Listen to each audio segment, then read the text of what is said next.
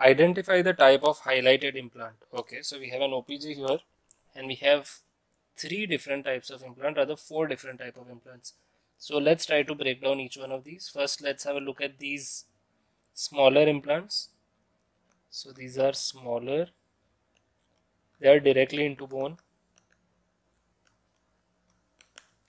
Two of them are tapered and two of them are cylindrical.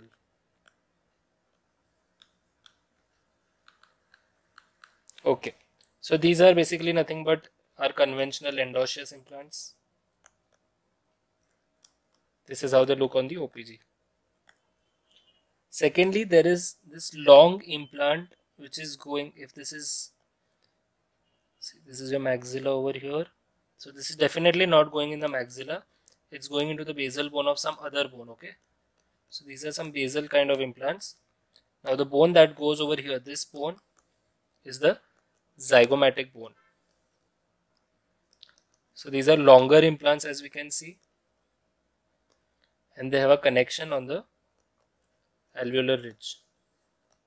They are opening up on the alveolar ridge for the prosthesis. Okay. So this implant is a longer implant. It's a zygomatic implant. And the highlighted implant. Now coming to the main implant in question. This implant is somewhere between the size of an endosseous implant and a zygomatic implant. And if you see the angulation, which is very peculiar to this implant, it is nearly 45-degree angulated. And it is going into some kind of a plate at the corner. It's not going into the body of a bone, but it's going into a thinner section. If you can see, there is a thinner shadow over here. So that's going into some plate. Okay.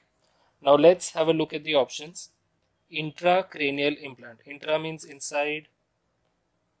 Cranium means the skull bone. Is it going into the skull bone? Definitely not. So that's not the option. Okay. Next is temporal implant. Temporal meaning going into the temporal bone. Now this is the temporal bone over here. As we know, TMJ. So this is the temporomandibular joint. Mandible is here. Temporal bone is this. Is it going into the temporal bone? Most certainly not. So again, that is not an option. The next two options are pterygoid implant and zygomatic implant, which are both confusing options with the kind of designs that they have. So let's have a look at the designs and see what is the answer.